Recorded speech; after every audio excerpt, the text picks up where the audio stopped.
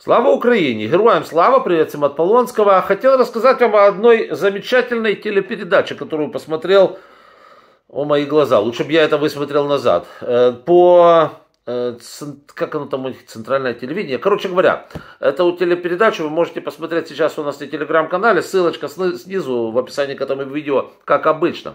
Значит, в двух словах перескажу, но все равно, вы знаете, надо посмотреть, потому что вот это надо, такие вещи, это краеугольные вещи, они показывают, что в головах, в опилочных головах кремлевских этих бандитов.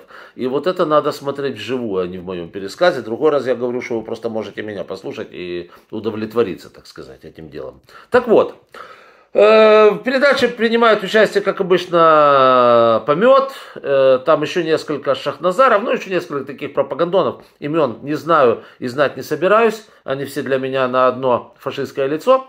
И с ними израильтос Яша Кедми, который там, ну, редкий израильтос, который, обычно израильтяне очень редко, знаете, вот имеют какие-то отношения, общения с фашистами, потому что в Израиле фашизм, ну, как-то очень сильно не приветствуется, да, по крайней мере, на официальном уровне. А тут Яша Кедми просто такой, знаете, стоит с фашистами в обнимку, и, ну, слава богу, правда, у него хватило ума, чтобы вернуться в Израиль, все-таки как-то им немножечко пооппонировать. Так вот, Соловьев просто без обиняков, без всяких сказал, что Харьков надо стереть с лица земли. Вообще, вот это его слова. Это прямая речь. Харьков нужно стереть с лица земли.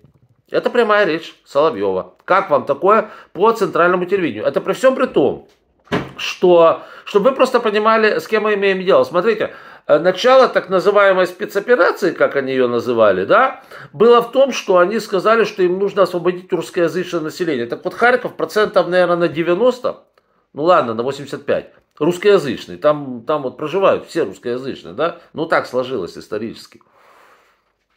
Но они все украинцы. И они все взяли в руки оружие и дали пиндюков рашистам. Мы все помним, как там рашисты по Харькову огребли и в хвост, и в гриву, и во все остальные места тоже огребли и драпали аж до самой границы. Причем драпали 2 раза. Вот. И теперь рашисты тупо предлагают стереть Харьков с лица земли. Вот это, чтобы вы понимали о целях так называемой спецоперации. Сначала, значит, мы говорим, типа, будем освобождать русскоязычных, но когда русскоязычные скрутили дулю, надавали им по башке и дали пинка под зад, что они вылетели назад на немытую, они говорят, что их надо теперь заровнять ковровой бомбардировкой. Вот так вот. Хорошо, что вот это все, этот ужас и кошмар, этот фашистский ужас и кошмар немножечко разбавил Яша Кедми. Конечно, тоже пропагандон путинский, он для этого, наверное, там и стоял, чтобы разбавить некое впечатление от вот этого всего. И я тоже думаю, что сцена была наиграна, но тем не менее. Яша Кедми начал выступать о том, что он не хочет слышать по телевидению ничего, что говорило бы о стирании городов с мирным населением с лица земли, ну и все в этом роде. Понятно, Яше Кедми после этого нужно вернуться в Израиль. А в Израиле очень хорошо помнят, как нацисты бомбили Варшаву, да, вот ковровая бомбардировка. Нацисты бомбили Лондон.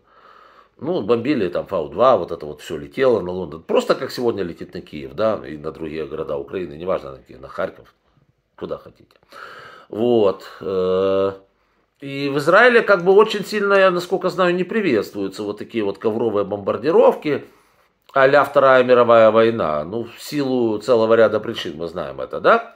И Кедми тут, конечно, ему нужно вернуться в Израиль, и после этой передачи, понятно, он же там живет. И ему как-то было очень неудобно стоять с фашистами на одной сцене и поддакивать им на их призывы стереть Харьков с лица земли. Как вам такое нравится? Ну и Киев тоже. Ну а как же Киев не стереть? Ну, то же самое. Да, и еще один момент, очень интересный. Вот эта вся публика, которая там стоит и призывает к этому всему, они не понимают одной вещи. У вас уже стиралка отвалилась. Уже стирать нечем у вас, понимаете? Авиации у вас боеспособной не осталось. Ракет у вас почти не осталось. Вы даже и хотели бы что-то там стереть. Но вы уже не можете. Руки короткие, вам их поотрубывали. Слава Богу, у нас есть вооруженные силы Украины, которые вам эти все руки поотрубали. Вместе со стиралками. Ну, правда, стиралок вы много наворовали, да, это тут ничего не скажешь. Тут вы победили, конечно. Стиралок наворовали много, а также блендеров и ношенных женских трусов. Тут вы большие специалисты. Ну вот Киев с лица земли у вас стереть не получится, потому что руки короткие. Ну, а вот эту передачу для тех, кто еще любит русский мир, вот очень стоит посмотреть, потому что ну, просто поразительные слова. И это по центральному телевидению. И это в 21 веке. Такое впечатление, что смотришь 1939 год.